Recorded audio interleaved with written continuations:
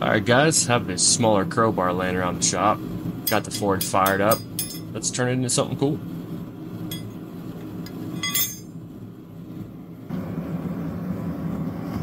Alright, we're first going to put it in the forge to burn all this paint coating that it has all over it.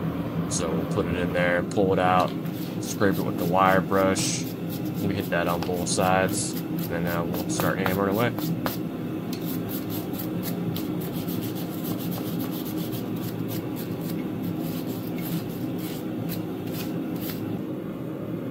Got this awesome guillotine tool my buddy Drew made for me from Drew Does Art. His link for his channel will be in the description. I'm just going to go ahead and set the marking for where the blade is going to start. Alright, so we're going to start flattening out the bar, and let's start off here just with the flattening hammer. One of my most used hammers here. So we're just going to start working on both sides, start to get it nice and flat, and then we can actually start creating some width in the blade, and then forming the tip.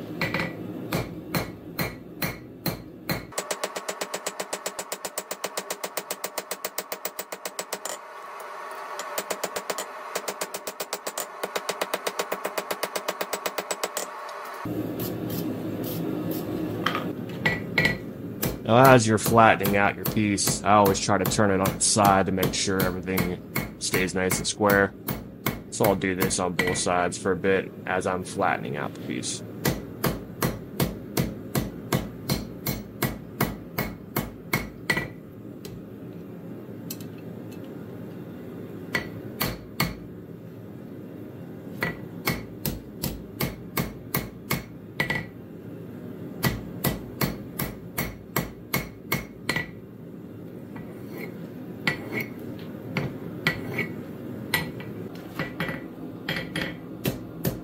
Alright, we're going to start off with the rounding hammer, profiling this tip. So as you're rounding your tip, always make sure to turn it on each side to flatten out all the marks as well. So I'll start using these rounding type of hammer strokes, as you see what I'm doing there. Start actually rounding the steel into a tip.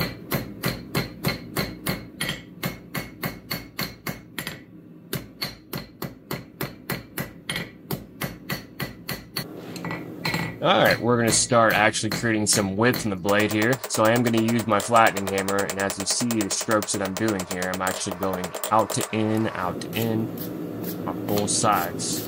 You'll see it's starting to actually create some width in the blade.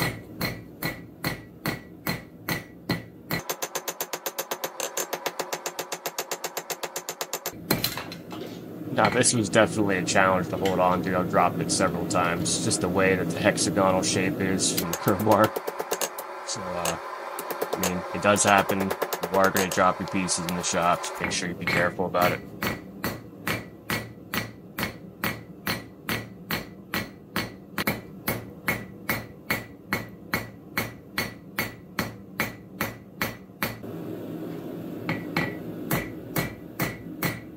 I want to continue to go back and forth, creating some width in this blade. I always like to tilt it on its side as I'm doing that to see how even the bevels are going to be and what kind of thickness the blade is actually going to be before I start grinding.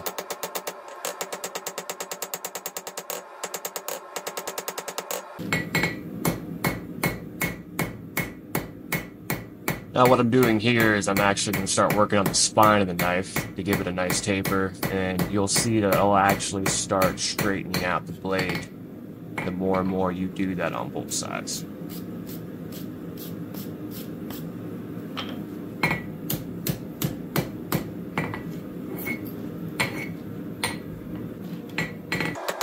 I'll work this for a couple heats until I get the kind of desired thickness of the spine and also the desired shape of the blade.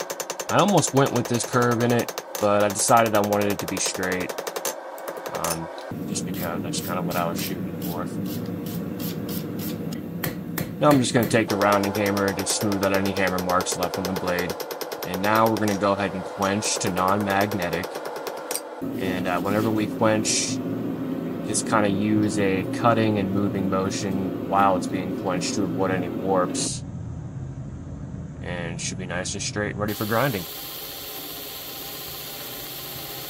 Now I got here a nice used 36 grit belt on the 2x42, and just going to smooth out the edge so we can get a nice flat edge to work with before we start grinding in our bevels. And then put a nice little finger groove in there. That way it can show us where we're going to be starting our bevels, where our edge is going to be started at.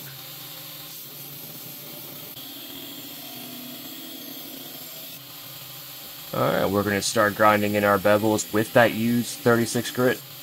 And now throughout the past 5 years or so that I've been freehand grinding, I do learn whenever you're doing your bevels, to always kind of keep your elbows tucked close to your body and just kind of move your hips.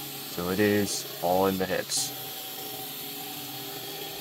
Another key reminder while grinding bevels, just light pressure, even pressure, keep that steady angle, and let the tool do its job.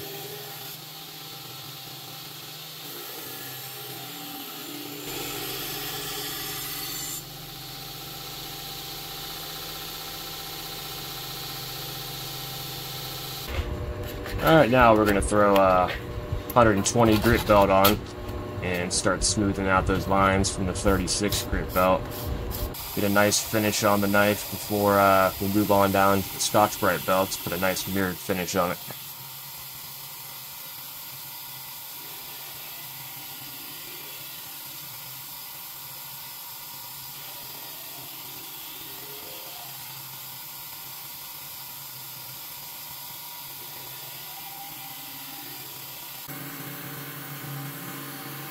Now we got the pink Scotch-Brite belt on, and this is going to put a nice mirrored finish on there. Really like the way these belts leave finishes on my knives, and it smooths out any of those grind lines left from the previous belts.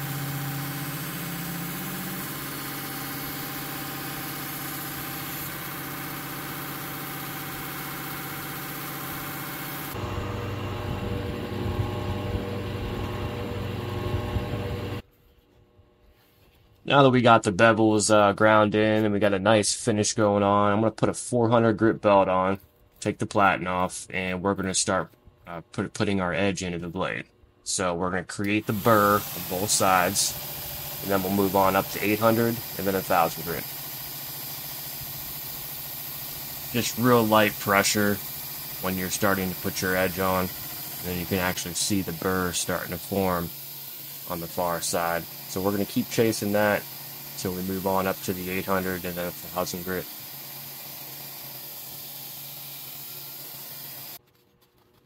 Now lastly, we'll put the 1000 grit belt on, and again just going to keep chasing that burr back and forth until we get a nice sharp edge.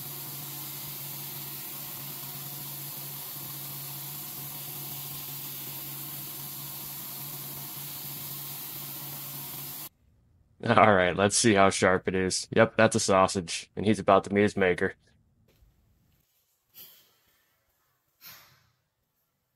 And it will cut.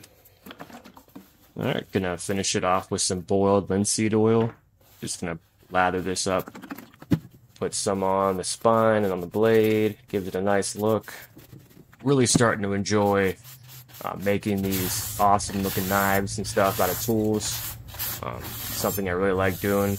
If there's something that you want to see me make out of a tool or a specific tool, let me know in the comments below, and I'll give it a shot.